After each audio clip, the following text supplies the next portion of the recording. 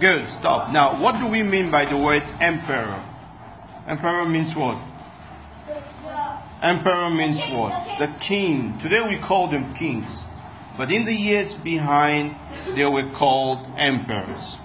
Now, when we started this story, we started by talking about three farmers, isn't it? The farmers actually needed water for their crops. So what did they do? They were digging and they found a head of a human being. Now after that, when they found this head, they were afraid to go and tell the villagers. Why? Because they thought that it might bring bad luck to the village. So what did they do? They redigged again and buried the heads.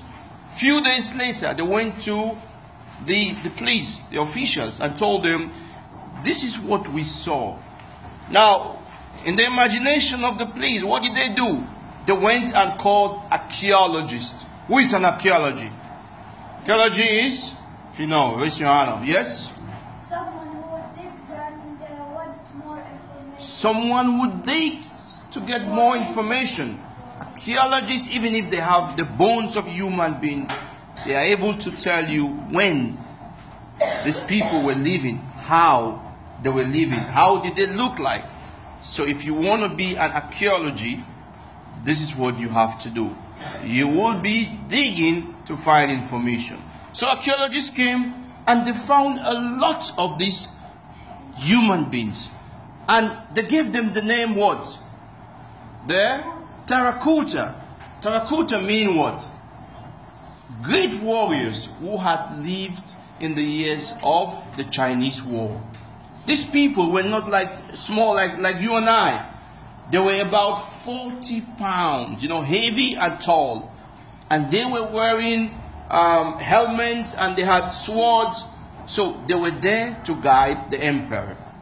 They were there as fighters. So in the years behind, if you want to be a terracotta, no one is going to take a small guy like Ibrahim who is small in the body. No. They need someone who is as big as a house. Why? Because they need the people. When they speak, no one will speak. So archaeologists discovered that a lot of these people were buried. So they knew that there was a kingdom in the years behind. And I want you to know that 100 years ago, people were living as you are living today. Tomorrow you will be history. Your own great kids will talk about your lives. So this is what we are learning now. We are learning about people who lived 200, 300, 500 years ago. Now let's continue. Yes, Walid. Quest for immortality. Before the time of Qin Shi Huang, pronounced Qin Shi Huang, who lived from 2509 to 2010 BC, there was no China. Instead, there were 7 separate kingdoms, which had its own language, Come this way, please. Continue. currency, and ruler. 400 of whom they had been fighting one another.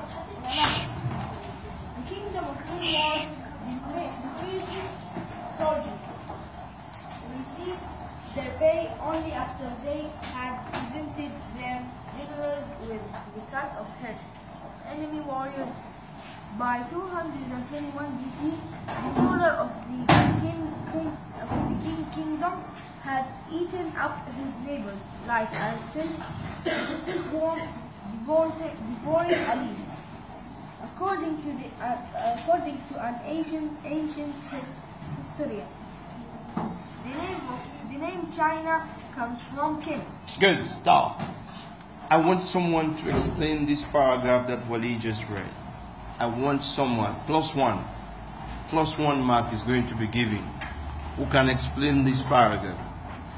Who can explain the paragraph that Wali did? Come on guys, don't be shy. I want you to explain the paragraph. Yusuf.